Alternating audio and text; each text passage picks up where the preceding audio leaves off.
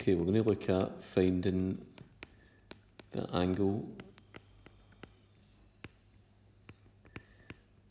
inside a sector. Okay, so what you've looked at so far is to find the length of the arc, this bit here, or to find the area of the sector, which is the amount of surface inside. Now this time I'm going to be asking you to find the size of the angle in here, because so far in each question that you've done in class you've always been given that information. So let's start with an example 1, let's just get right into it.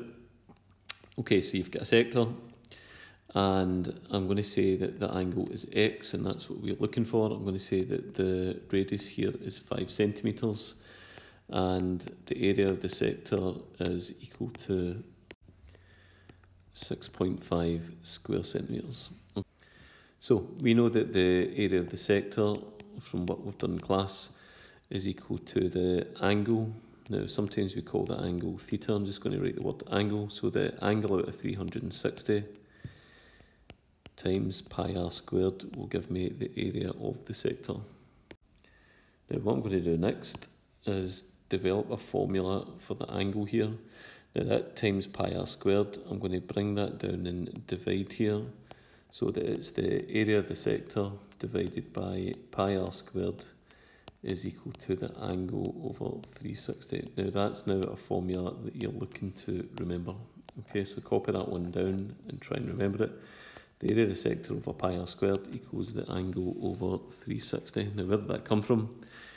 Well, the area of the sector is equal to the angle out of 360 times pi r squared. So all I've did is bring that times pi r squared to our side, bring it down and divide.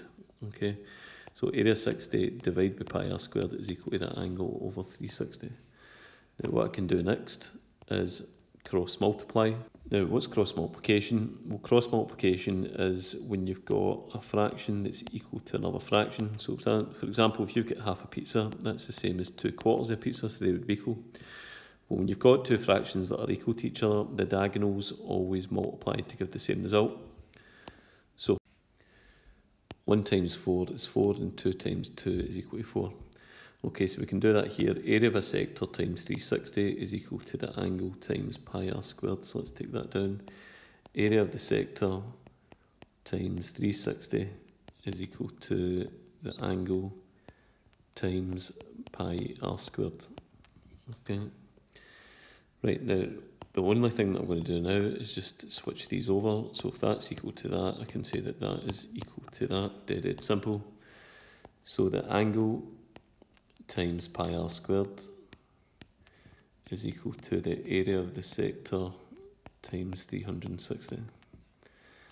Okay, so the angle is equal to the area of the sector times 360 divided by pi r squared. Okay, now I can put in some numbers. So the angle, well, I'm calling that x. Let's say that that's x is equal to the area of the 60 times 360. So I can get the area of the sector, that's up there, that's 6.5. So that's now 6.5 times 360 divided by pi times the radius squared, and that's pi times 5 squared.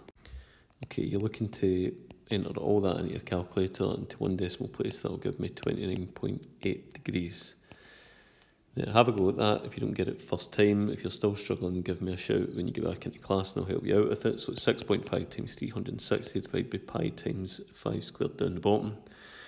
Easier done if you've got a scientific calculator, so make sure you get one of them soon. Let's take down example 2. Okay, example 2. Okay, so we've got a sector. Again, I'm going to call the angle x degrees. The radius this time is 10 centimetres. Now, don't need to go through all the starting work to get going, other than to say that the area of the sector is 40 square centimetres.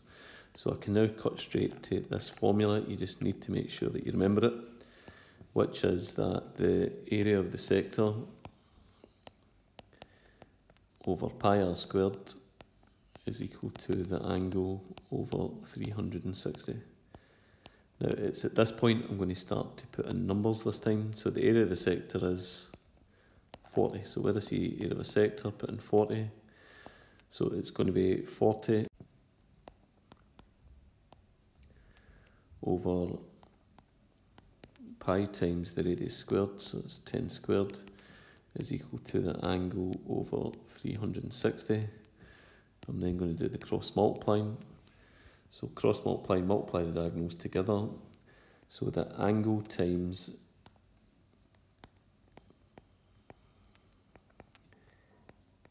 pi times 10 squared is going to be equal to 40 times 360.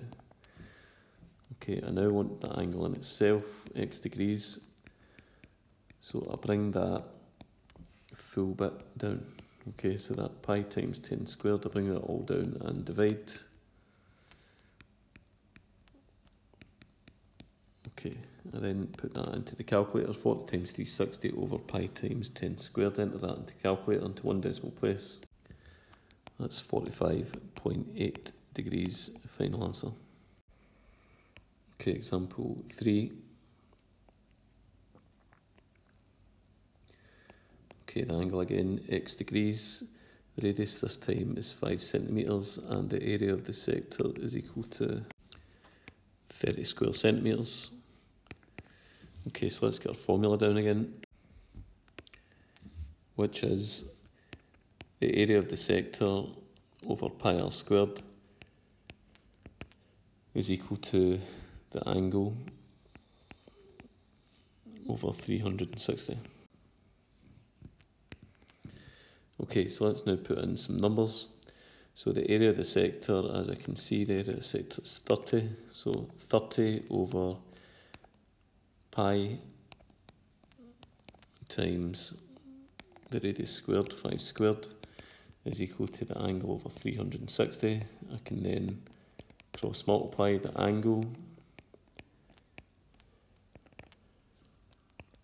times pi times 5 squared. So that's me multiplied. That diagonal is equal to 30 times 360. Okay, I then bring the times pi times 5 squared down and divide. And that will be 30 times 360 divided by pi times 5 squared. Okay, and enter into the calculator. And to one decimal place, it's 137.5 degrees. Let's take down example 4. Okay, so example 4. Okay, so the angle again is called x. The radius this time is 3 centimetres. And the area of the sector is equal to 18 square centimetres. Okay, so same formula again, never changes. Just make sure you remember it. It won't be given to you in a formula sheet. You remember that one. So area of the sector over pi r squared is equal to the angle over 360. Okay, so what's the area of the sector this time? 18. So where I see area sector, replace it with 18. So 18 over pi times the radius squared. The radius is 3, pi times 3 squared is equal to the angle over 360. I'm now in a position to cross multiply that times that equals that times that. Let's mark that in. So the angle times pi times 3 squared is equal to 18 times 360. Okay, then I bring the pi times 3 squared down and divide it just like last time.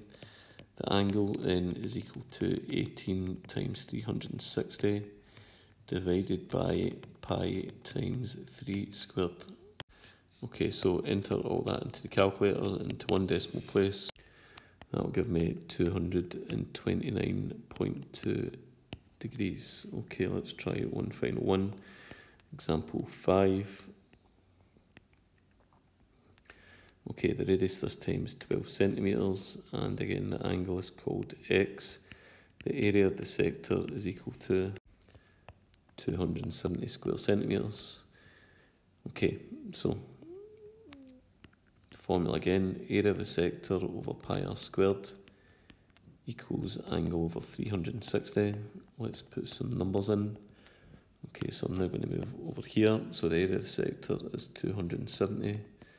270 over pi times the radius squared, that's pi times 12 squared, is equal to the angle over 360. Okay, now cross multiply. Angle times pi times 12 squared is equal to 270 times 360. Then I'm going to bring the times pi times 12 squared down and divide. And that'll be angle equals 270 times 360 divided by pi times 12 squared. Okay, enter all in the calculator.